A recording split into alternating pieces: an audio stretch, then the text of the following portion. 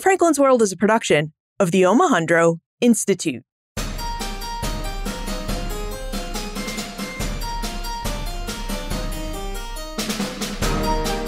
Hello, and welcome to episode 268 of Ben Franklin's World, the podcast dedicated to helping you learn more about how the people and events of our early American past have shaped the present-day world we live in. And I'm your host, Liz Covart. Well, here we are, back at that hectic time of year again, the holidays. Can you believe how fast 2019 went by? For many of us, the holidays provide us with time to spend with our friends and family. And this year, I'd like to introduce you to several of my friends. 3 of my 5 teammates on the Omohundro Institute's digital projects team. Over the next 3 episodes, you'll meet my colleagues Joseph Edelman, Holly White, and Karen Wolf. In turn, Joe, Holly, and Karen will share their favorite episodes with you and tell you why those episodes are their favorite episodes. Then, on December 31st, I'll share one of my favorite episodes with you. Now, we begin our team favorite series with Joseph Edelman, an assistant professor of history at Framingham State University in Massachusetts and assistant editor of digital initiatives at the Omohundro Institute. You may remember Joe from episode 243, when he shared details with us from his book, Revolutionary Networks, The Business and Politics of Printing the News. And now, Joe's back to tell us a little bit more about his work with the Omohundro Institute and which episode stands as his favorite episode. Hi, I'm Joe Edelman, and I'm an assistant producer on Ben Franklin's World and the assistant editor of digital initiatives at the Omohundro Institute. So what that means is that I work with Liz and the rest of Team BFW on doing history episodes and planning those series, on commissioning and editing posts for Uncommon Sense, the blog at the OI, and working on the OI's social media accounts. My favorite episode is from 2018, and it's Liz's interview with Nick Bunker about his book, Young Benjamin Franklin, which is episode 207. I really like this episode for a couple reasons. So first of all, I really like Benjamin Franklin, like the actual Benjamin Franklin, not just Ben Franklin's World. And so this episode kind of appeals to me for that reason. And I also like it because Bunker, in talking about the book and in the book itself, gives some genuinely new perspective on Benjamin Franklin, somebody who has had a lot written about him. So, for example, he goes a lot deeper on the English roots of Benjamin Franklin's family, actually looking back several generations into Epstein, the village where his father had come from, and looking really seriously at the time that Franklin spent in London in the 1720s when he was a young man, learning about the printing trade and the business of printing, and also getting involved in 18th century science. And then the last reason is that it gave me a really fun counterfactual, which Liz didn't include in the time warp. There's a great time warp. But the question I have is that at one point, Bunker mentions that Franklin, when he left Boston in 1723, was actually trying to go to New York. And he talks in his autobiography that he couldn't find any work in New York, and so he continued on to Philadelphia, which has a real big impact, he does, and that decision on the history of Philadelphia, because he helps found institutions there, the University of Pennsylvania. And so I've been chewing on ever since the idea of, well, what if Franklin had found work in New York? What if he'd stayed there and never made it to Philadelphia? How would the history of the middle of the 18th century in New York and Philadelphia look different? And how might Franklin's life look different from that perspective? So those are the reasons I really like this episode. Now let's take a listen to Liz and Nick talking about young Benjamin Franklin.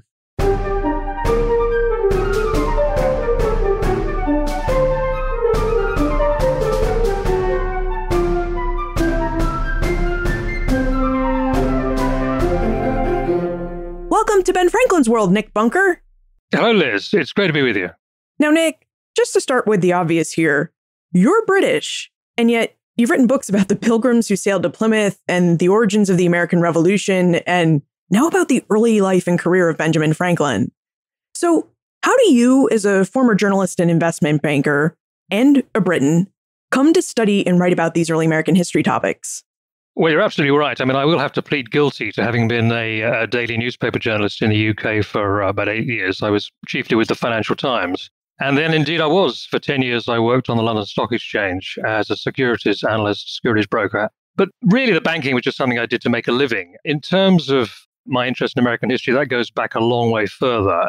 I mean, I was a graduate student at Columbia after I left Cambridge University. But in my case, really, it began with Watergate, actually. Back in the 70s, when I was at my grammar school, television screens every night were filled with the latest stages of the Vietnam War and, of course, with Watergate, Richard Nixon, and all the rest of it. And I had a superb history teacher at school, a chap called Dennis Winter, who encouraged me to study Franklin Roosevelt and the New Deal. So that was actually the first thing I actually studied seriously in terms of American history, the period of the 1930s, which he thought was kind of relevant to what was going on in the 1970s. So that's where it began. And then, of course, I've spent a lot of time in the United States, traveled backwards and forwards. And what I try to do in these books is I try to explore what the academic jargon calls the Atlantic world or Atlantic history. And I try to show people, ideas, goods, cargo ships moving to and fro across the Atlantic. And I try to take the reader with me backwards and forwards. And this is something that was very much a theme of Benjamin Franklin. I mean, he was a very mobile kind of person, moving back and forth between these cultures. And what I'm doing is trying to explore how Franklin came out of that kind of intermingling of different aspects of the Atlantic world of his period. Well, that's definitely true. Franklin really did travel back and forth quite a bit. I mean, he made 3 trips to England alone and another trip to France and then traveled around Europe while he was there? Mm-hmm. Yeah, absolutely. Yes, he did. He did. And in terms of my background with economics and finance and so on, well, that's a bit helpful with this kind of thing. I mean, when I was writing Empire on the Edge about the events leading up to the Revolutionary War, it was obviously very useful in terms of writing about the Boston Tea Party and the East India Company and the tea trade. It was very useful to be able to draw upon my background in business and finance and banking. But really, with regard to Benjamin Franklin, I'm much more interested in the people. I mean, this book has a bit of business in it, but really, it's more to do with science, actually. If I were giving it an alternative title other than Young Benjamin Franklin, Birth of Ingenuity, I would call it A Portrait of a Scientist as a Young Man. Speaking of Franklin and his scientific achievements, there have been many people who have written biographies about Franklin, sometimes as a scientist, often about his role in the diplomacy of the American Revolution. But you chose to write a book called The Young Benjamin Franklin, which really focuses just on his early life and career. What was it about this aspect of Franklin's life that attracted you? I mean, what made you want to study and write about the young Benjamin Franklin? Well, this is the most neglected period of his life. And I like to study things that have been a bit neglected and where I think I can add value genuinely by producing new information, new insights. I don't really want to be in the business of recycling or regurgitating what is already known. And as I say, the first half of his life, which I'm dealing with here, is the period that's neglected. Partly because some of the material that one needs to look at is less well known than it ought to be, or in fact hasn't been known at all before. Now, maybe the best thing to do is to start at the end of the book. Now, book falls into 5 sections, and the final one is called The Dawn of American Science. And what I deal with at the kind of climax is that period in late 1746, early 1747, when Franklin was just about to turn 41 years old. And this was the moment at which he suddenly began these intense experiments with electricity. And it was these intense experiments with electricity that really made his name. I mean, he was well known by that stage as a very successful printer and a respectable public servant in Pennsylvania. But beyond his close circle of friends, people really weren't aware of just what a great polymath he was and just how much knowledge he had of philosophy and science and so on. So what I'm doing is I'm trying in this book to get at the question of how did Franklin come to be, at the age of 41, someone who could embark upon this highly original, brilliant scientific career? What was it in his background that produced this kind of talented individual, this exceptionally talented individual? And what was the kind of mix of cultures that went to produce him? So that's what I'm dealing with. And then I work back. The whole of the book is an attempt to get at the answers to those questions. What, in the first 40 years of his life and in his origins, his family origins in England, was it that made him the genius he was going to become? I'm really glad you brought up the origins of Franklin's family in England, because one of the really neat aspects of your book, Young Benjamin Franklin, is that you actually took the time to explore the English origins of Franklin's family. And a lot of Franklin biographers really don't make this effort. So since you did do this work, what can you tell us about Franklin's English ancestors? And do these ancestors reveal anything interesting about the man Franklin became? Oh, yes, indeed. Historians have tended to shy away from looking too deeply into Franklin's ancestry. I'm not entirely sure why that is, actually. Partly, I think it's because the British historians have not really taken any very close interest in his work, and we're the people in Britain who are actually closest to some of the source material. But yes, they were an exceptionally interesting bunch, his forebears, the Franklins. And what we're really talking about is 3 generations going back into the early 1600s. The key figure really was his grandfather, Thomas Franklin, born in 1598, who was a blacksmith at a place called Ecton in Northamptonshire in England. It's about 70 miles northwest of London, right in the heart of the English Midlands. When people write about Franklin, they sometimes convey the idea that Thomas Franklin was kind of a humble craftsman working in a very remote backwater, simply shoeing horses, which is one of the things that blacksmiths do. But what I show in the book is that there was something a lot more to it than that they were part of a very rich culture of rural craftsmanship, very highly skilled rural craftsmanship. Blacksmiths weren't just people who shoot horses, they were people who made all kinds of village equipment, agricultural implements and tools and so on. They also made clocks. In England at the time, clockmakers, watchsmiths and blacksmiths kind of all overlapped with each other. And even more important than that, Thomas Franklin, the grandfather, sent 4 of his sons to London to train as apprentices, primarily as dyers of silk. Now, these were highly skilled occupations. So the key point to get across is the fact that the Franklins came out of this very highly skilled craftsman culture in England.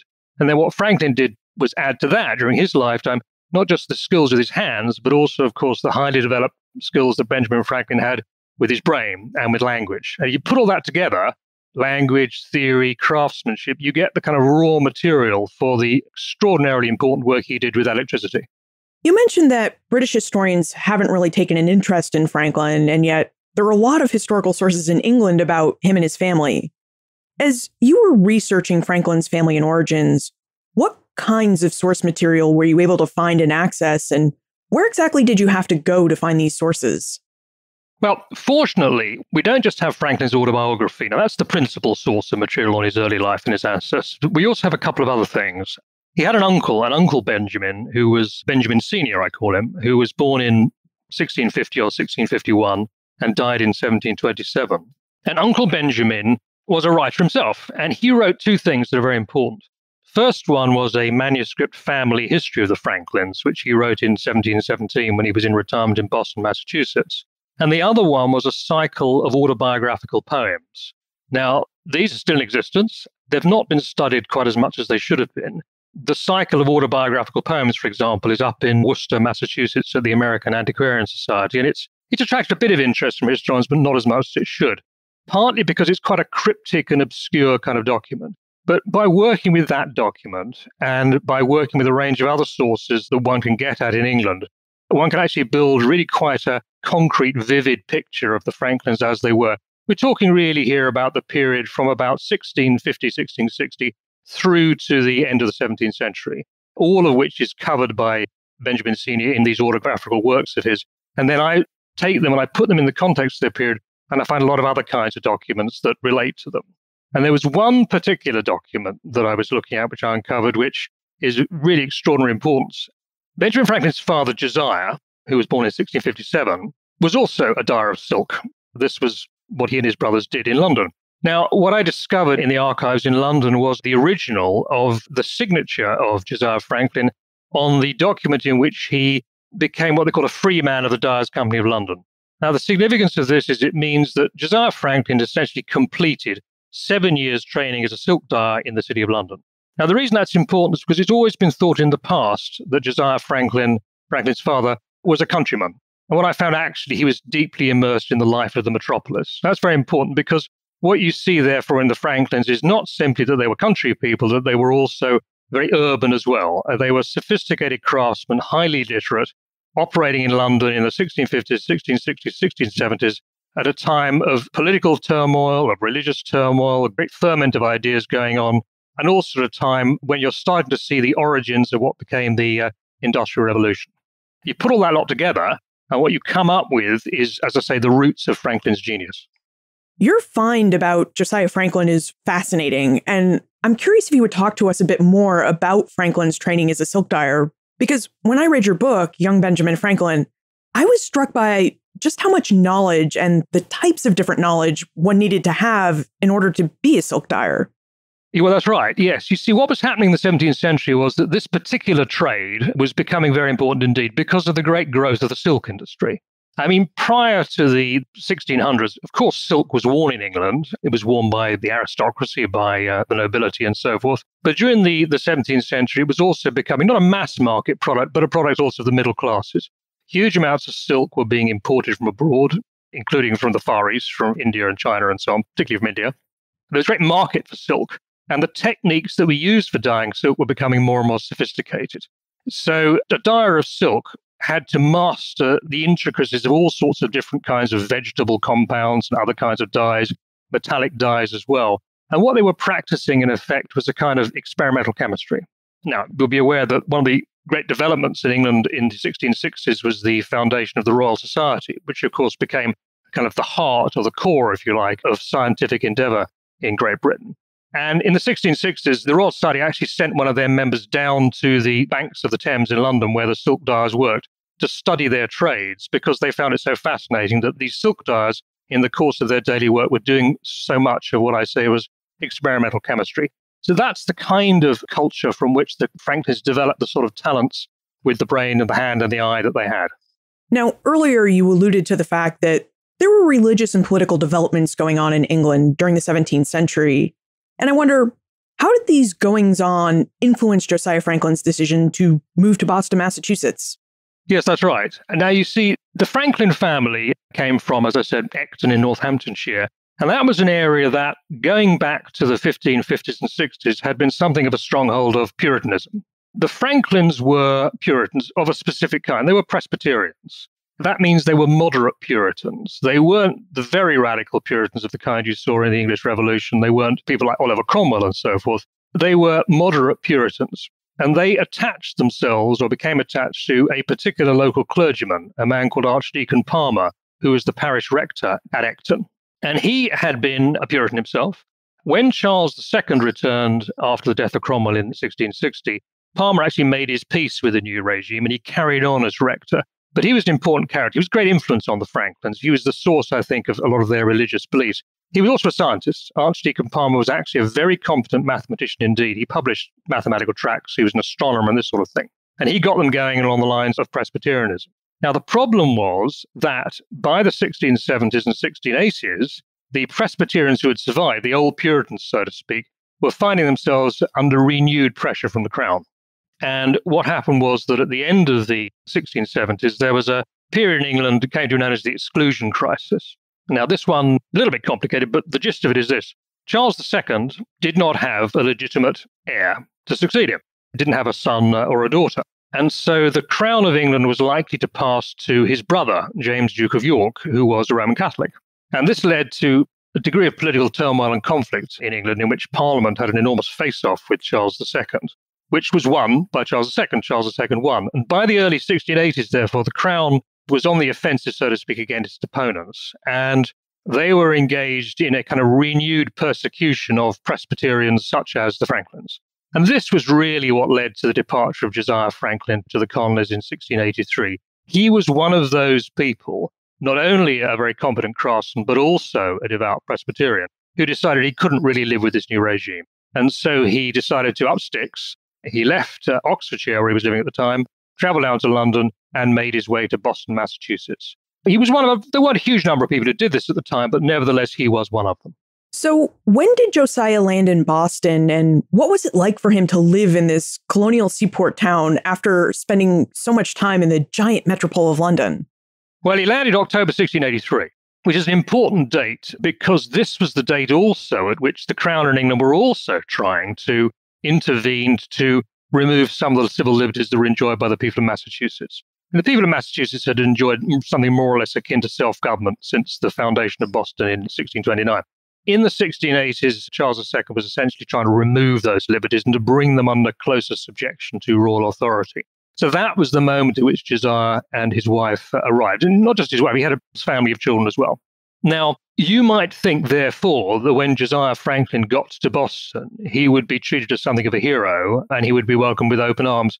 But in fact, all the available evidence suggests the reverse, that actually he had to take a downgrade in his social status. In London and in Oxfordshire, he had been a highly skilled craftsman. He had a degree of social status. He could vote in elections. He was a member of his local Presbyterian congregation and so on. When he got to Boston, he had to start again completely from the bottom, from ground zero, as it were, and make his way. And it was a good number of years before he was even accepted as a member of the Old South Meeting House, which was the meeting house which he wished to join, that is to say, the church. So it was a long struggle for the Franklins in Boston to recover the kind of standing they had already won in England. What was it like for Josiah Franklin to seek work as a silk dyer in Boston? I mean, Boston is just not a place that we think of as having lots of silk in the 17th century. Well, that's a very interesting question. Now, he may have thought he could do it because actually there were substantial amounts of silk being exported from London to Boston at the time. This is something I came across in the shipping records from the Port of London. The ships on which people like Josiah traveled actually also carried large bundles of silk. Now, it's not clear actually what happened to those bundles of silk when they got to Boston. It may be they were shipped onwards to the West Indies. It may be they were turned into furniture, fabrics, and so forth. But what we do know is that there was really little opportunity for him to work as a silk dyer. The textile industry in Boston simply wasn't sophisticated enough for that. So he couldn't do that. He had to find another occupation. So what he did was he kind of moved sideways. He moved into another occupation that involved a bit of experimental chemistry and a lot of skill, but wasn't quite as pleasant and as highly paid as silk dyeing. And that job was he became a maker of candles. First of all, candles, and then he went on to soap as well. Now, as you can imagine, making candles and soap in those days was a pretty obnoxious occupation. But nevertheless, he stuck at it, and he stuck at it effectively for the next 40 years or so. And so the Franklins, having been silk dyers, became tallow chandlers, an occupation from which they could make a reasonable living, but not the kind of high wages they could have commanded in England. It really sounds like Benjamin Franklin was born into a very pious family, a hardworking family, and a family that did okay economically, but really wasn't on the path to wealth in Boston. And when he reflected on his family in his autobiography, Franklin remarked that he was the youngest son of a youngest son. And I wonder, as we look at the dynamics of the family Benjamin Franklin grew up in, what exactly did it mean to grow up the youngest son of a youngest son? Well, Franklin did indeed say that in his autobiography. He did actually say, yes. I mean, the quotation, I've got it here, actually. He said he was referring to his visit back home to the family home at Epstein in 1758, when he looked at the parish register of the parish church. And he said, by that register, I perceived that I was the youngest son of the youngest son for 5 generations back. Now, a lot of historians kind of seized on that to imply that somehow or other he was coming right from the bottom of the pile, and that somehow or other he may have felt some kind of resentment about this, that he felt that he'd have to do everything by himself. Now, I don't think that's really true. The fact was that Josiah Franklin and his brothers and his father and his uncles in England had always taken a great deal of trouble to actually ensure that all the sons in their families had work to do. And in fact, what Josiah did was take great trouble over Benjamin Franklin's education to the extent that he could. The normal English practice was, if you were from what you might call the craftsman class, was to try and find apprenticeships for your sons. One of your sons, the elder one, would normally take on the family business, whether it was blacksmithing or dyeing, whatever it was. But the others you would find apprenticeships for elsewhere, which is why you sent them to London. And what Josiah Franklin tried to do for Benjamin Franklin in Boston was the same kind of thing. I mean, he couldn't send him to London to train, but he could find other craftsmen in Boston with whom Franklin could work. So the issue of being a youngest son, I don't think was really that important. In any case, you see, Josiah actually lived to be 87. So if any of the Franklin boys were waiting for their inheritance, they had to wait a very long time. And what was Franklin's childhood in Boston like? Well, for one thing, I think he was very happy. Now, there's a very useful account of this, which is given by a French author, actually. Now, the most famous account of Franklin's boyhood, the one that people rely on, of course, is his own account in his memoirs. But when Franklin was living in Paris in the 1770s and 80s, he made friends with a young Frenchman, a medical student called Cabanis. Cabanis went on to become quite an important biologist in France. And Cabanis recorded the conversations that he had with Benjamin Franklin in Paris. And it's very clear from these conversations that Franklin was quite a lot more open to Cabanis than he was in his autobiography about his boyhood. And what he makes clear to Cabanis is just how happy he was. He talks about the games he played. He talks about his mother in particular. The relationship that Franklin had with his mother emerges more clearly from the conversation with Cabanis than it does from Franklin's autobiography. The impression one gets is of someone who was brought up in a family that was lively, that was articulate, that allowed him to play as well as to work. There was a bit of discipline in the household, but not too much. So altogether, it was a happy childhood. And Franklin actually told Cabanis that he didn't really lack for anything as a child. Work was hard, but the standard of living was good. And remember, Boston had several big advantages over England. One thing was the diet was a lot better. the diet, the fish, the cod, the beans, all those things that are so associated with Boston. The diet was better than England. The opportunities for exercise were better than in England. And people lived longer, and infant mortality was actually significantly less pronounced in Boston than it was in England. So there are all kinds of things actually in Franklin's background in Boston that are actually very positive. Do you really think we can take Franklin at his word in Cabinet's account of what he said? I mean, it's a source based on hearsay, and Franklin was in France during the latter part of his life, and I just wonder if it was possible that he was just an old man reminiscing and being a bit nostalgic for his childhood. Well, I think there's a real problem with it because it's square with the account in his autobiography. There's nothing that contradicts it in his autobiography. It's simply there's more detail. And also, it seems to fit with everything we know about Franklin later on. Franklin was a very confident kind of character, and he had that kind of confidence that comes from having been brought up with that kind of a childhood. So I don't really have any difficulty with that. It squares with everything else that we can see about his character. Jay is curious about Franklin's education. He notes that Franklin attended the Boston Latin Academy and then dropped out. So Jay would like to know more about why Franklin left school and what kinds of education he received outside of a formal school. Well, he didn't drop out. What happened was that Josiah took him out of school. Now, what had happened was that when Franklin was 8, Josiah had sent Franklin to the Latin school, as you say, with the intention that he should be trained as a clergyman. Now, that was a perfectly reasonable thing to do. You see, the Franklins had always had friends in the clergy in England. They had their friend Archdeacon Palmer, of course, whom I referred to earlier, and they had had friends among the Presbyterian ministry and so on in London. So it's a perfectly natural thing to do. And if he wanted to become a minister, he would have to go to Harvard. And so first of all, he would go to the Latin school. But a year later, Josiah took him out of the school. And Franklin's quite open about the reasons for that in his autobiography. It was expensive, but also Josiah could see that the career options actually for a minister in New England at the time weren't that good. You see, the problem was that Harvard was producing about 15 to 20 graduates every year. And that was too many for the churches of Massachusetts, Connecticut, and so on to absorb. And so there were unemployed pastors. And you find this if you go through the accounts of the lives of Harvard graduates, which are very well documented. There were a number of them who found themselves after leaving Harvard at this period really with too little to do. They would find themselves as assistant pastors in some fairly remote place. They would find themselves underemployed. And so Josiah, I think, wisely saw that actually it wasn't such a great idea to train Benjamin for the clergy. So instead, what they did was they sent him to what was called a writing school. Now, this wasn't a school for creative writing. It was a school run by a man called George Brownell in Boston. And what you learned there was you learned calligraphy, copperplate handwriting, and you learned how to do arithmetic. In other words, you learned the kind of skills that would be useful for someone who was going to go into commerce or trade of some kind. So that's what Franklin did for another year. And then after that, Josiah wanted to see him actually start to learn a trade, which was kind of the normal age actually in England to start learning a trade. And of course, Franklin did learn a trade. He learned the trade of printing from his older brother, James Franklin. And many historians have pointed out that Franklin ran away to Philadelphia because of the experience he had of being his brother's apprentice. And Kate would like to know more about Franklin's experience as his brother's apprentice and whether this was really the reason he ran away to Philadelphia. Well, it's a bit more complicated than that, actually, because he didn't run away to Philadelphia. He actually ran away to New York. He was intended to stay in New York, but he couldn't find a job in New York. So instead, he went to Philadelphia. And of course, things might have turned out very differently if he'd stayed in Manhattan.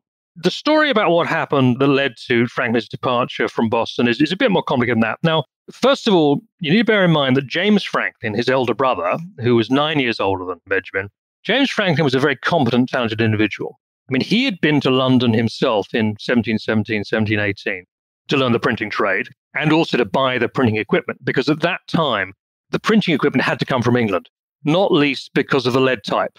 There were no lead mines in America at this period. So if you wanted to be a printer, you had to get your lead type, maybe half a ton or a ton of it, and bring it back from England. And you also need to bring back the equipment. So James Franklin had been to London in 1718, come home with the equipment, started his business.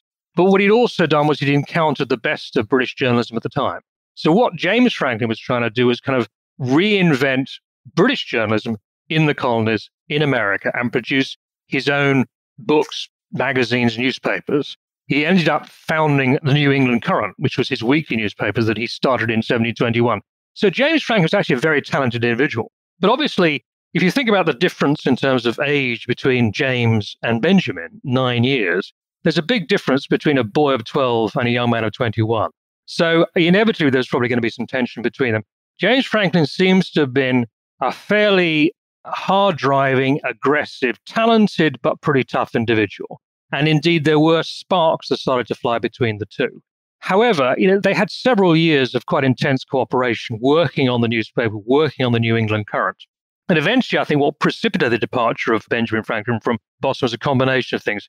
First of all, yes, he did indeed have these rows with his brother, which were rather unfortunate. I mean, he says that occasionally his elder brother would beat him, and that was not uncommon. Apprentices were often beaten by their employers. That was something that you find in records from London at the period, for example.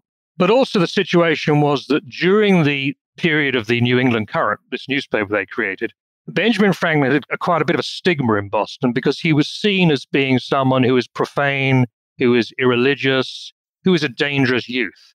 And so in a sense, he was somebody who really had to get out of Boston because he was too big for the town, really, and the town didn't really want him there. These combination of factors led to his decision to depart for initially New York in 1723. Now, by 1748, Franklin was in Philadelphia, and he had established a pretty successful printing firm. I mean, by the age of 42, he was able to retire and focus on his career as a politician and scientist.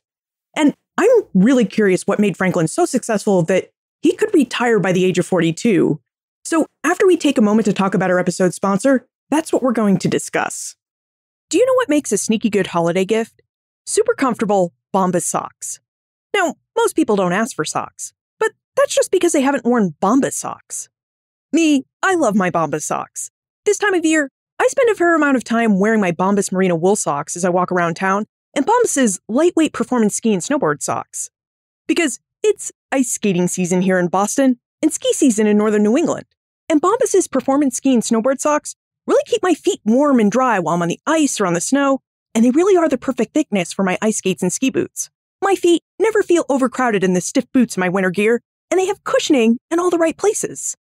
But aside from the comfort I feel when I wear my Bombas socks, I really wear Bombas socks because Bombas supports a mission. Did you know that socks are the #1 most requested item in homeless shelters? Today, Bombas has donated over 20 million pairs of socks to people in need. And these are great socks. They're made of super soft natural cotton, a seamless toe, and a cushioned footbed that's supportive but not too thick. Like many cities, Boston has a lot of homeless people. It also has some really great shelters to assist them. And Bombas helps both my homeless neighbors and the shelters that support them by donating socks. For every pair of Bombas socks you buy, Bombas donates a pair to someone in need. So, if you know a person who's completely impossible to shop for, or if you want to give a gift that really is a gift that makes a difference, give the gift of Bombas. Go to bombas.com/BFWorld today and get 20% off your first purchase. That's BOMBAS.com/BFWorld. Bombas.com/BFWorld. Nick, what made Franklin so successful in the printing business? Would you give us an overview of how and why Franklin built one of the most successful printing businesses in North America and why he was able to do it in Philadelphia? Well, indeed. First thing you've got to bear in mind is the economics of printing in the 18th century. And now, it was a difficult business. It was a difficult business for a number of reasons. One was the amount of capital that was required to get the business going. You needed your printing apparatus, which was quite expensive, had to come from England, and your lead type. You needed paper. And in the early period of Franklin's career, in the period like 1715 through to about 1730, the paper generally had to be imported from England.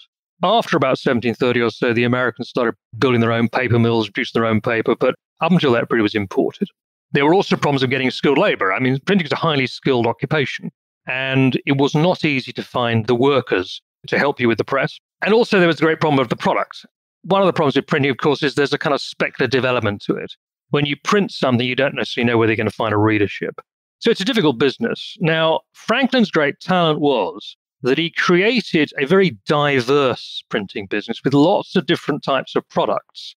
And so when you put this product range together, you had a number of streams of income which went together to make the kind of solid business that he developed. And most important of them really was the Pennsylvania Gazette, which was his newspaper, which he acquired when it was essentially on its knees in 1729. And the Pennsylvania Gazette, obviously weekly paper, generating not just the income from the cover price, but also a lot of advertising. And as the Pennsylvania economy grew, which it did explosively in the 1720s and 30s, I mean, Pennsylvania really was on a roll in terms of population, in terms of commerce, in terms of trade. as the population grew and Pennsylvania, Philadelphia expanded, so the Pennsylvania Gazette got a lot of the benefit from that in terms of extra readers, extra circulation, extra advertising revenue. What also Franklin did was he did lots of what we call jobbing printing. He printed posters, he printed handbills, he printed official forms, he printed mortgage deeds. He had a very good sideline in printing paper money. Paper money was a big deal in the colonies at the time. All the colonies issued large quantities of paper money, and the paper money had to be printed very skillfully so it couldn't be forged and counterfeited. And Franklin was very good at that. He wasn't a great engraver, but he was good at engraving, quite good at it, and he was good enough to make paper money. And then, of course, he had the great success with his almanac, Poor Richard's Almanac, which he began at the end of 1732. And the great thing about that was that it became a kind of staple product. At its peak, he was selling something like 10,000 copies a year, going up and down the eastern seaboard. It became very popular, became the most popular in the colonies. So that, again, was a big part of his success, another part of the Ranger product. But finally, I mean, probably his greatest success, and I think a real bit of a stroke of genius on his part, was the way he got into religious printing circa 1740. This was during the period known as the Great Awakening. The Great Evangelical Revival began in about 1739, centered on the English preacher George Whitefield, who came to Philadelphia at that particular period. And during the period of the Great Awakening, Franklin printed a huge number of religious pamphlets, texts, sermons, mostly for George Whitefield, some against him. And these were really quite revolutionary in colonial terms because he was producing very large runs of books which were going to a mass market audience. That really hadn't been done in the colonies before.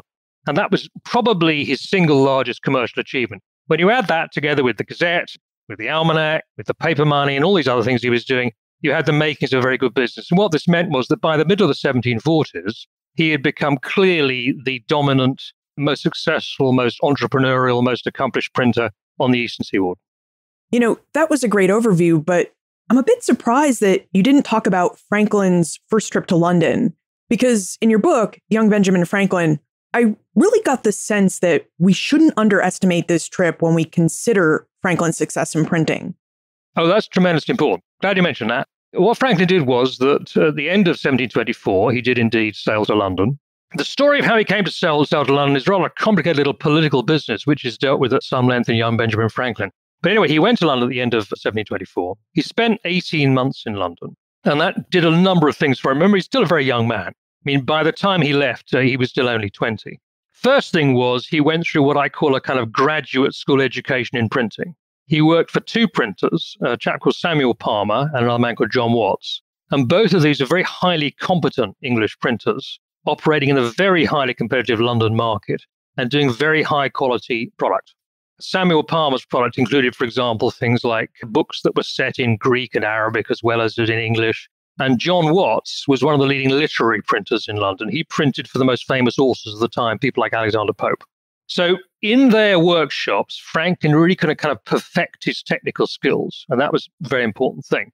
And also he could start to see how the business, the economics and the business dynamics of printing worked. So he was then able, when he got back to America, over time, it took him a good few years, it took him maybe 15 years after he got back to America, he was actually able to apply what he learned in London to the dynamics of colonial printing. But also, of course, and this is something we might want to talk about, he also was exposed in London to scientific thought and to an intellectual environment that was far richer than anything that he could have come across in the colonies at the time. You know, that sounds like a plan. Why don't we get into Franklin's science? Because it was ultimately his success in printing that provided him with the funds he needed to become a scientist. So how did Franklin become interested in science, and what kinds of scientific inquiry fascinated him? Well, yes, the dates are quite important, right? Now, what we know is that by the time Franklin left London in the summer of 1726, he was already seriously interested in science. And the reason we know that is because on the way back, he kept a journal or a diary of the voyage. And this diary of the voyage is a very acute piece of scientific observation. It's a piece of, really, if you like, marine biology. He was already studying the plants and animals and things that he encountered at sea, the seaweed and the sea creatures and so on. He was studying them quite closely, and he was writing about them in a very intelligent, very observant way. So that's summer of 1726. Now, we also know that while he was in London, he had met two important scientists. One of those was Sir Hans Sloane, who was the founder of the British Museum.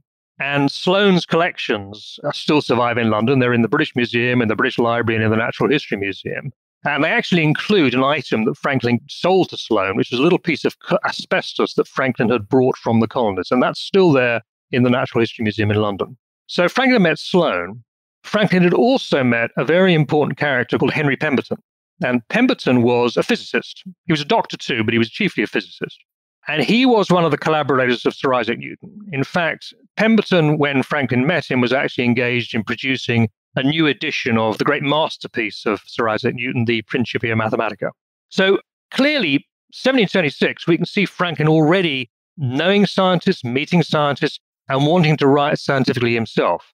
Now, I think the question is, was that something that had started earlier when he was in his early teens? And I think it was. One of the things I did was to examine the reading that Franklin did when he was in Boston. I mean, Franklin read an enormous amount as a teenager. I mean, he was an astonishingly precocious teenager, and his reading really was quite remarkable. And what I was able to show was that some of the reading he did included writers who gave him, in effect, a kind of grounding in some of the very basics of Newtonian physics. So Franklin was already familiar by the time he was 20 with the basic elements of Newtonian physics, universal gravitation, the system of the planets, those things for which Newton was so famous. So really, from that age on, Franklin was already immersed to some extent in scientific questions. And then you've got to add to that the fact that he had this heritage of craftsmanship, of being able to work with his hands, of being good with gadgets, being able to design apparatus, which came out of his family background. Put all that lot together, as I was saying earlier, and you've really got the basics, the basic raw material for a great scientific career. However, as you said, he still had to spend years and years and years getting his printing business into a state of maturity so that he could eventually retire and become the scientist and the politician he was going to be. I'm curious about the role that the Junto and the Library Company of Philadelphia played in Franklin's scientific interests, because he started both of those organizations to support his curiosity and community. So I wonder in what ways these organizations, in turn, supported his curiosity in science. We start with the Junto. This was the kind of discussion group, or we today would probably call it a dining club, which he founded in the autumn of 1727, with friends of his that he was working with at the time in a printing workshop in Philadelphia. Now, the Junto really had a number of different aspects to it. It wasn't just a kind of academic or philosophical talking shop. It was a group of young men who were very lively, very aware, very literate, but also very practical. And a lot of the subjects that the Junto discussed at their meetings were things that were combination of the theoretical, the intellectual, and the practical as well. For example, several of the other members of the Junto were surveyors. Now, surveying was a very important occupation in Pennsylvania in the 1720s because the colony was expanding rapidly. The frontier was being pushed back. The Indian frontier was being pushed back. Land had to be surveyed, land had to be granted, maps had to be made. And these were the kind of people that Franklin was involved with. Surveying was a very big issue in Franklin's life, something he was interested in himself. In fact, his uncle, Thomas in England, had actually been a surveyor. And surveying is a really good example because surveying involves a combination of mathematics, geometry, observation. It involves, a bit of hardship as well, actually, sometimes. And it's also a practical thing. And it also has a political element to it because you're doing it so the colony can expand inland. Not everybody wanted the colony to expand inland, but Franklin definitely did. So that was the kind of thing that went on in the Junto. And they also discussed a lot of moral and political issues too. And there you see in the Junto, you can see the origins of a lot of Franklin's later thinking about frontier expansion, about democracy, about the public life and what we would call today the public sphere. Now, when we talk about and consider Franklin as a scientist, we also need to talk about and consider Franklin as a man of faith. And Emily is curious about Franklin's religious beliefs, which is something you talk quite a bit about in your book, Nick, Young Benjamin Franklin. So would you tell us how Franklin went from the Puritanism of his parents to the man who, I guess, basically came to select and choose a custom mix of religious principles and elements of faith, and then how he reconciled his faith with his science? Well, this is one of the issues about Franklin that is most debated by historians, and that's not really surprising, simply because of the length of time that he lived. I mean, he was born in 1706, died 1790. So he lived for 84 years during a period when issues to do with religion, the existence of God, the nature of Christianity, the reliability of the Bible, these are all issues up for debate. And he lived throughout this period. And so, of course, he had many discussions with people of different kinds, lots of letters he wrote, books he read, and so on. And if you take all the different things that Franklin said about religion during the course of his career, you can analyze it all in a lot of different ways. Now, I think the place to start, as you suggest, is with his parents. By the way, I wouldn't actually call him a man of faith. I would call him a philosopher, which is what Franklin would have said. Franklin would have called himself a philosopher. You start with his parents. Now, we know a lot about Josiah's religious background because of the material that's available from England or the material from Uncle Benjamin as well. The Franklins were Presbyterians originally in England, and they tried to carry on being Presbyterians in Boston. Now, there wasn't actually a Presbyterian church in Boston. There was a congregational church, but the two were capable of worshiping together. Now, the situation was that by the time Franklin was in his teens, we're talking around about 1720-ish. By that time, Presbyterianism on both sides of the Atlantic was a faith that was kind of in a bit of crisis. In England, the Presbyterians were divided. There was one lot of Presbyterians who were still Orthodox Christians. They were what we would call Puritans, not unlike the classic Puritans of New England, people like Cotton Mather and so on. So there was, on the one side, there were the Orthodox Presbyterians who believed in the Holy Trinity, heaven and hell, who believed in the divinity of Jesus Christ, the authenticity of the Bible. And there were another lot of Presbyterians on the other side who were becoming more skeptical, who were moving in a different direction, who were becoming what we would probably call Unitarians now. So Presbyterianism was in a bit of trouble by about 1720. It was divided. And that's something that Franklin was kind of immersed in. You know, he was immersed from his earliest youth in this atmosphere of controversy in which people were questioning the fundamental tenets of the Christian faith. So that's where he started. And I think what happened then was, there's no question in my mind, not everyone agrees with this. I think that by the time he went to London in 76, Franklin was effectively an atheist. I think if one reads the writings that he produced in London, he produced an extraordinarily interesting document called A Dissertation on Liberty and Necessity, which, as far as I can see, is an atheist work. But then later, he retreated from that position. He began to think that he'd been too extreme in his views. I think he read more widely. He had more experience of life. I think also he lost the desire to be quite as controversial as he had in his youth. And so gradually, he kind of settled down into something rather more kind of pragmatic, if you like. And I think eventually what happened was that Franklin, by the time he was in his 50s and 60s, Franklin had come to believe that there might be a God, there might not be a God, there might be an afterlife, there might not be an afterlife, but he could see the benefits of belief in religion. I mean, I think, frankly, Franklin was a bit like the pragmatists in American philosophy at the end of the 19th century, people like William James, for example, who weren't entirely convinced that religion was true, but they thought it had value. And I think that's pretty much the kind of view I take of Franklin. I think he was like the first pragmatist in American thinking. Now, a lot of historians look at the life of Benjamin Franklin, and they often point to his diplomatic work during the American Revolution as his greatest legacy. Of course, he accomplished much of this statecraft during his 70s. But Nick, your book ends when Franklin is just in his 40s. So I'm curious what you think about Franklin's legacy and why you think it's really helpful for us to know more about Franklin's early life. Well, with regard to his legacy, there's no question that his work as a diplomat in France was extraordinarily important. I mean, quite clearly, the Revolutionary War could not have been won in the way it was if the French had not been in alliance with what became the United States. They needed the help of the French Navy. That was absolutely essential. And they needed somebody in Paris who could work with the French, someone who was as experienced and as resourceful as Franklin, and also as worldly wise as Franklin. That was a very important aspect of it. And so the work he did was invaluable in that sense. However, if you ask me what I think his greatest legacy was, I think really it's the scientific work. And I think Franklin would agree with me now, if he were here now, if we could conjure him up. First of all, his electrical work in the 1750s was enormously important. I mean, he really took what Newton had done and he went beyond it. He was one of the first people who could really step outside the shadow of Sir Isaac Newton. And his work was enormously productive and enormously fertile. But also the other thing I think that Franklin understood and thing that he did I think was terribly important was that he was terribly concerned with teamwork and with building a kind of infrastructure of science. Now, often I have a problem with Franklin biographies is that they sometimes focus too closely on Franklin himself as an individual, and they make it sound as though he didn't have a lot of other people to help him. Franklin was actually a team player. His work on electricity was done with a group of colleagues, friends, collaborators, and he gave them credit for that when he wrote up the experiments. He was very good at teamwork, and also he believed in institutions. He founded the American Philosophical Society in 1743. Now, it had a period of it went a bit dormant, actually, for a while, and then was reconstituted in the 1760s. But nevertheless, he was the man whose idea it was. He helped to found what became the University of Pennsylvania. He was tremendously committed to education in general. And he always wanted to kind of build networks of like-minded individuals through correspondence and so on, and to build teams of people. And so I actually think that's his greatest legacy, that he was the man who really started off this American tradition of building a really deep and substantial and permanent infrastructure of scientific research. So you see, for example, in Philadelphia, you go to Philadelphia, you see the Franklin monument, so to speak. I mean, you see his grave in the graveyard, you see the site of his printing shop, and you see Independence Hall and so forth. But also, of course, in Philadelphia, you see these other things, which are kind of not directly related to Franklin, but are kind of like his distant great-grandchildren, which are, for example, the University of Pennsylvania, the great hospitals you got in Philadelphia, which have these research institutes attached to them. And all the way around Philadelphia, you've got these scientific research establishments run by whoever it might be, chemical industry, pharmaceutical industry, or whatever.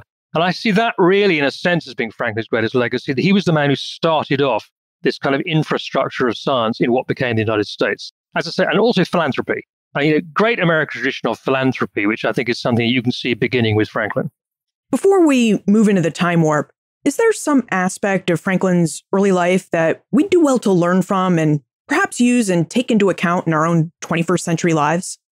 Oh, yes. I mean, precisely that. I mean, one of the things I like about Franklin was that he wasn't the sort of person who lives in a silo. I mean, this is one of the great themes, I think, of our particular period in the 21st century. A lot of writers have written about this. I mean, there are books about it. The fact that we tend in the 21st century to become, because of social media, because of all those things we're all aware of, the internet and the rest of it, we tend sometimes to become sort of lost in our own little worlds of ourselves and our group of friends and people of like-minded interests. And we tend to become too specialized in our interests and too focused and too narrow. Now, Franklin wasn't the least bit narrow. I mean, in the 18th century, people really believed in variety. You know, they talked about variety, in quotes, as being a really important aspect of being a human being. That ability to, of course, move from different social circles, to live in different countries, to have interests, a broad range of interests. And that was what Franklin was like. I mean, he had a very broad range of interests, science, obviously tremendously superb writer, interest, as we say, in philosophy and religion and ethics, and of course, interest in practical things, of course, as well, and in designing institutions, partly scientific institutions, partly political institutions. And also, he was somebody who could combine working with the hands and working with the brain. I think that's important too, that being able to work with one's hands, craftsmanship, mechanical skills, are something that we're in danger of neglecting in a world where all we have to do in order to get things done is to kind of, order them over the internet. I think that's something which, we would do well to remember, that ability to combine these different faculties are really what goes to make a human being. And that's what Franklin was. I mean, he's a great human being. And now we should jump into the time warp. This is a fun segment of the show where we ask you a hypothetical history question about what might have happened if something had occurred differently or if someone had acted differently.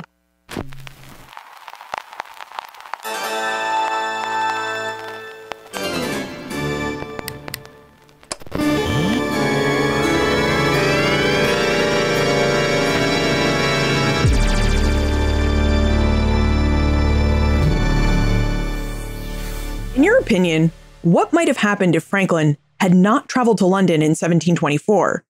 Do you think he would have established the successful printing business he did if he had not had the training and experience he gained from the various London print shops he worked in? Well, that's a very good question. He certainly could have functioned as a very competent printer in America because there were other printers in America at the time who did so. And he had a competitor in Philadelphia, a chap called Andrew Bradford. And it's quite entertaining, actually, to follow the kind of rivalry between the two men, which went on for about 20 years, when they tried everything they could to put each other out of business. Bradford was a very competent printer, but he didn't really have as much imagination as Franklin did. He didn't have that kind of breadth of having seen all the things that Franklin had seen in Metropolis. For example, what I was describing earlier, Franklin's move into religious publishing in 1739, 1741 at the time of the Great Awakening. What he was doing there really was he was copying models he had seen in London. The kind of printing product that London printers produced was really what he was doing. So that was one element of it. But I think the most important thing, as I would keep coming back to, is the science. The fact that at the age of only 19 or 20, he had actually been able to mix in the coffee houses of London with people who were really very close to Sir Isaac Newton and who were really at the top. It was like the pinnacles of the intellectual firmament in London. I think that was the most important thing, that he was given this exposure to a world which very, very few people would ever have gained exposure to, and certainly not teenagers from the colonies. Now, what that meant, of course, was that when he came back to America in 1726 at the age of 20, he then, I think he must have felt very frustrated. He must have had feelings of great frustration over the succeeding 15 years or so, because he knew that he had all these talents that he wasn't using. He was spending so much time at the printing press every day that he wasn't necessarily using all the other faculties that he had at his disposal. Nevertheless, I think that period in London in 1724 to 1726, it gave him a glimpse of what he one day might become. And he stuck to his ideal, so to speak. He stuck to his vision. And in 1747, when he was able to start his scientific work, he was able, if you like, to come back and resume the kind of scientific career that he had briefly had in the London of the 1720s. So, Nick, you've explored the origins of the American Revolution and the origins of Benjamin Franklin. Are you investigating further origins or other areas of early American history in your next project?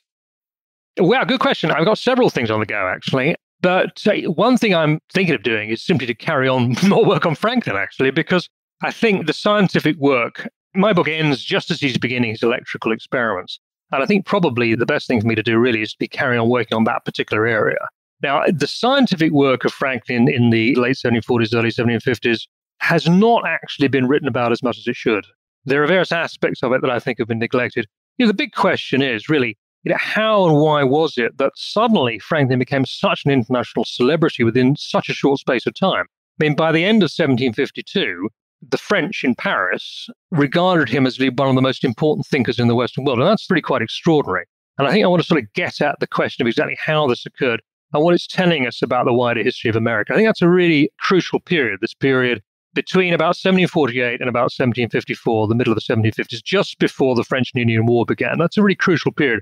And I think that's probably what I'll be focusing on. So young Benjamin Franklin is really just a prelude or first volume of a larger multi-volume work on Franklin. Well, it won't be multi-volume, no, because, only be two. Because the problem with Franklin is once you get beyond about 1755 or 1756, the source material just starts to explode. I mean, the latter half of his life is extraordinarily well documented. I mean, this is why, for example, as you know, there's a great edition of Franklin's papers that is being produced up at Yale by a team of scholars, and they've been working on it since the late 1950s, and they're probably not going to finish until sometime around about 2026 or 2027, and that's because of the sheer volume of material. So there's a sense with Franklin that no one's ever really going to be able to write, I think, the totally definitive multi-volume biography of Franklin covering every moment of his life from 1706 through to 1790. I just don't think it's doable. There's just too much there, too much material. And there are too many disputes and arguments and debates to be had about various details. But I think I can at least get as far as the middle of the 1750s. I think I might have to stop at that point. Well, we definitely wish you best of luck with your research. And is there a place where we can go to look up how we can contact you if we have questions about Franklin or if we want to chart your progress on Franklin science? Yeah, indeed you can. There are two websites. One of them is called youngbenjaminfranklin.com, which is my domain, and that tells you about the book and tells you about me, and it gives you some links. The other one is a separate website. I've got one called www.nickbunkerphotojournal.com. You can actually get to the second website through the first one. And this is really just photographs. You see, while I'm doing my research, while I'm traveling about or in libraries and out of libraries and looking at locations and things, I take an awful lot of photographs. And on that website, you'll see a kind of collection of some of the more interesting photographs and images that I've produced. This covers, for example, sites in Pennsylvania which are connected with Franklin, but which are not widely known. For example, Franklin was terribly close to people in the iron industry, the early iron and steel industry in Pennsylvania. This is how he came to produce the famous Franklin fireplace or Franklin stove. And one of the things I did was I went and visited the locations where the ironworks were located. For example, the place where the first iron fireplace was made at a place called Warwick Furnace in Chester County. And on this nickbunkerphotojournal.com website, I have photographs showing you these places as they are today and telling you a bit more about them. So there are two websites to which you can go. Nick Bunker, thank you for this fun conversation and for leading us through the life and origins of Benjamin Franklin. Well, thank you very much. I enjoyed it immensely. What in the first 40 years or so of his life made Benjamin Franklin the genius he was? This was the question that drove Nick Bunker to study the early life of Benjamin Franklin. And what Nick found is that Franklin lived a very rich and full early life. The man who built the most successful printing business in North America and who retired at the age of 42 to focus on his scientific and political career came from a line of learned craftsmen who did more than just make horseshoes, dye silk fabric, and make soap and candles. These men practiced engineering, chemistry, and physics. They were all scientific men without identifying as men of science. Of course, Ben Franklin would identify himself as a man of science, and he'd go on to make great discoveries about electricity. Only, before he could make those discoveries, he had to learn the printing trade and the business of printing so that he could engineer himself that early retirement for his experiments. Now, according to Nick, Franklin had great teachers in the printing trade. He started with his older brother James, who had spent some time in London and sought to add a bit of London-style journalism to the American marketplace. Plus, Franklin spent 18 months in London himself during his late teens when he worked in the print shops of Samuel Palmer and John Watts. Franklin turned out to be a good printer, but it was really the experiences and education he gained while working these London printing houses that he learned how to build and run more than just a colonial print shop. It was in these London houses that Franklin really learned how to build and run a printing empire. Of course, the experiences Franklin had during his early life also allowed him to think about more than just business. He learned how to mix with his fellow tradesmen, scientists, and philosophers. He learned how to think beyond the confines of Boston and Philadelphia. It was really during his early life that Franklin learned how to become a man of the Atlantic world. So, how did Benjamin Franklin become the genius that he was? He had the good fortune to be born into a family that valued education and a lifestyle that encouraged him to work with both his hands and mind. And as Nick contends, these seemed to be really valuable lessons, or at least Franklin thought they were, as he would go on to promote them by establishing the infrastructure science and philanthropy needed to thrive in North America. You can find more information about Nick, his book, Young Benjamin Franklin, plus notes and links for everything we talked about today on the show notes page. benfranklinsworld.com/207. If you're looking to give gifts that are fun, comfortable, and useful this holiday season, give the gift to Bombas. For every pair of Bombas socks you buy, Bombas donates a pair to someone in need. Plus, when you visit bombas.com/bfworld, you get 20% off your first order. That's bombas.com/bfworld. Don't forget, you can now follow this podcast on Twitter. Check out our new handle, @BFWorldPodcast, where the Omohundro Institute's digital projects team and I will be tweeting all sorts of great and fun information about early American history and this podcast. Plus, we'll answer your questions if you tweet them to us. So follow us on Twitter, @BFWorldPodcast, and tweet us a hello. Finally, is there something more about Ben Franklin's life that you'd like to know about? Drop me a line, liz@benfranklinsworld.com. Ben Franklin's World is a production of the Omohundro Institute